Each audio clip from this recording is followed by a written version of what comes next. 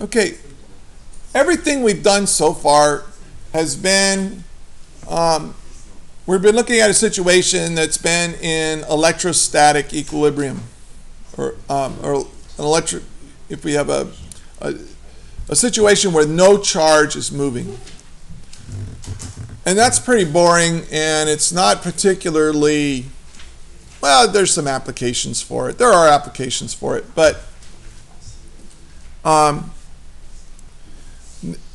you know, most of you folks that are going to go on and, you know, like study engineering or whatever, you're going to be dealing with stuff that has current flowing through it, right? That where electrons are flowing through wires and things are moving and happening, and so, well, at last we're going to get to that.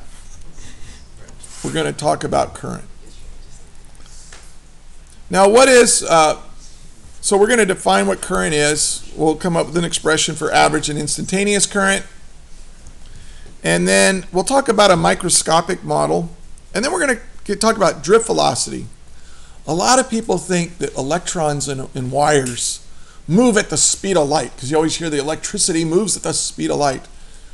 No! Well, okay, the electric field that makes current flow in a wire moves at about the speed of light. But the electrons themselves that are moving in the wires, they creep along at a snail's pace. Yes. No, at a snail's pace. I mean, a snail could outrace the electrons in a wire. They could. They don't really move very fast at all. So we'll see that. Okay, so here's how we define current. Current is the rate at which charge goes by. Okay, so it's just it's the rate, how much charge is going by every second. Okay, it's a rate, so it's related to time. So if you had some cross-sectional area, like in Portal. So I should get some colored pencils, and then I could really have fun with this. Huh? We should just play Portal. Wrong. Okay. So here is a charge, and here's another charge, and here's another charge, and there's just a bunch of them. Okay. And they are flowing through this area. And they come out the blue. No, they don't. They're just going to go right on through it, okay? Portal is a game. It's a fantasy. We don't know how to do that stuff yet. Maybe someday. So all these charges are flowing through this cross-sectional area. And so we say, okay, in 1 second, how much charge will flow through that area? So this will have some area A. And so we define current. Now we use current. We use the letter I for current, which is unfortunate because we use the letter I for rotational inertia. But that was last semester. Oh, and we use the letter I for impulse. Yeah, that's right. We use for 3 things. Now, if it's got a vector hat on it, it's impulse. Huh? Okay, but this is physics. We have no self here. Okay, so now, so what we do is over a period of time, we measure how much charge goes by. We'll call that delta Q. Delta Q is the quantity of charge that flowed through there in some quantity of time, divided by some quantity of time. And so this is average current. And so if we look at the units, this is coulombs per second in the metric system. I don't know anybody who doesn't use this. I don't know if there even is another set of units. You know, we have inches and miles and furlongs per fortnight and stuff like that. But as far as I know, there's only coulombs and seconds and amps. This is called an amp. Well, it's called an ampere, but nobody calls it an ampere. They just call them amps. And we use the letter A to represent. So if you see a capital A or a metric prefix in front of a capital A, those are amps. Capital A as a variable is usually area, but as a unit, it means amps.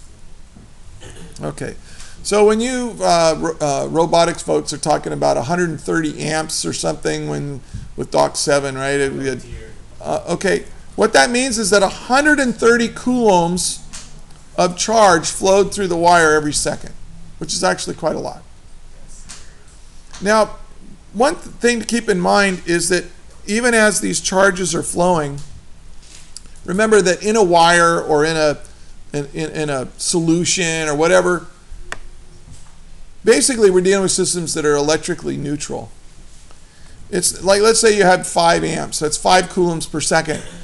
You haven't isolated 5 coulombs of charge from 5 coulombs of negative charge. You're not isolated charge. If you did, you would have real serious problems with that much charge isolated, because you would have lightning bolts, you know, and Thor from the sky would be throwing, I don't know, it would be a disaster. But wires are electrically neutral. You got just as much positive and negative charge. It's just that, you know, what have we got in a wire? We got, you know, charges that can flow in a wire. Now, at a microscopic level, what we have are, and let's take a look.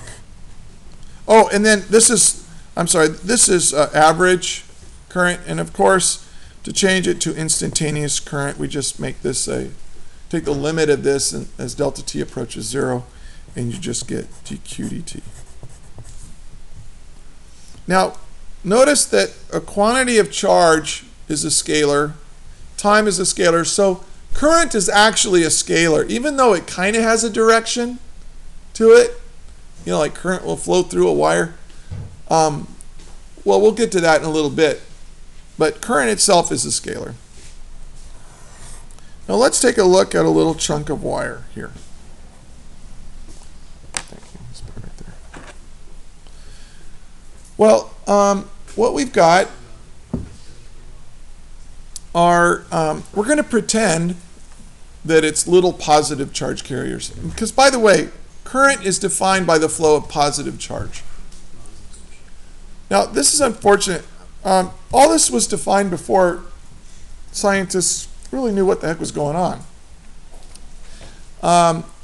And they just thought, oh, it's, you know, positive charge is flowing. Well, it didn't. It turned out that what carries the negative charge is what was flowing, but there was no way they could tell that at the time. You know, in the late 1800s when they were doing these first experiments.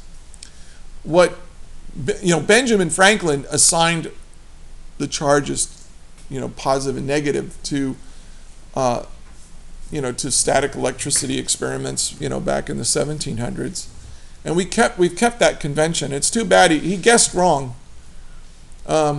It's too bad he didn't assign the negative charge to protons and the positive charge to what turned out to be electrons, because it would make this a little simpler. Let's take a look at a wire and pretend that it's, this is why it's more complex. We have to pretend that it's flowing positive charge in a wire. Now it's actually electrons moving to the left, but I'm going to pretend that it's protons, you know, drifting to the right, or positively charged electron. I don't know. And what these guys do is they have an average velocity, don't they, moving through here. Well, these little arrows represent their average velocity. When we talk about resistance, we'll see that it's not so, they don't just move slowly like that. They bash into things, but they're going to drift here. And so we're going to call this average velocity of these moving charged particles v sub d, and this is called the drift velocity. It's kind of the average velocity of each charge carrier. So it's the average velocity? No, it's just the average velocity of the charges in there. So wait, is it the average velocity of all of them over time, or is it just the average velocity of all of them at one instant? Yes. Okay. Now, let's say, no, I'm moving on. You guys are being silly. It was a serious question. No, it's not. All right, so they're just they're just marching to the right like ants at a constant velocity. We're calling the drift velocity to the right. So is it average between the particles, between the different positive charges, or average over time? Let's just say they're moving with a constant velocity to the right. Okay. So it's the average of all of them, not over time. Yes. Sure. Okay, so let's take a look at this guy.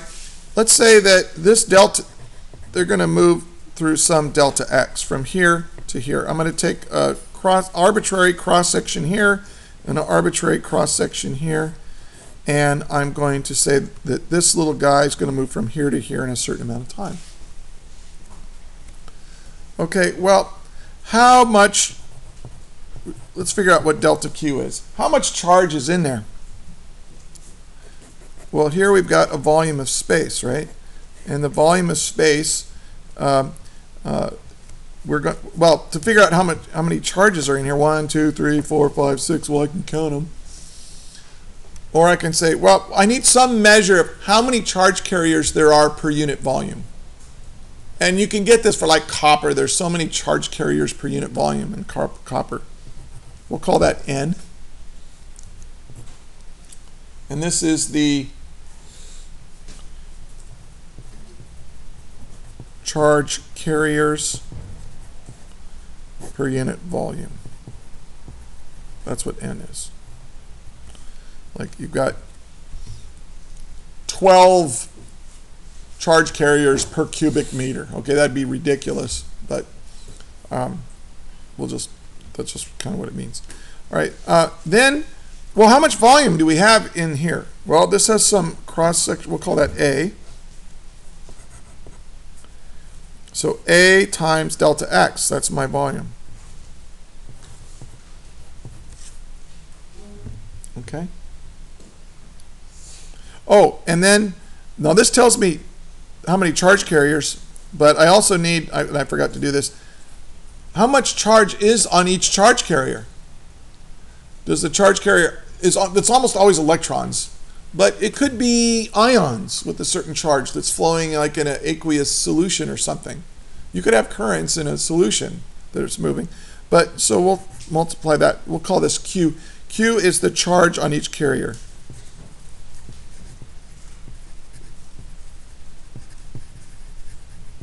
Am I off camera? Almost. Okay. Well, then what do I need to do? Well, I need to, this tells me how much charge is in here. Okay. And this little volume goes from here to here. Yeah. All right. Now, what I want to do now to figure out the current is to divide this by the time it takes to go from here to here. Okay, so we're going to go N. I'll put N times Q. I should put the Q with the N here. A delta X over delta T. Right, because current is charge divided by time. So here's how much charge is contained in here. Here's how much time it takes for that charge to go from here to here, delta X. And notice what we got here, delta X over delta T. Well, that's my average velocity. That's the average velocity of the charges that are moving in this volume. So this gives me an equation for current in terms of N, in terms of the number of charge carriers per unit volume, the charge on each carrier, the cross-sectional area, and delta X over delta T is the drift velocity. And you can use this equation to solve problems. And we'll work an example problem here in a minute. But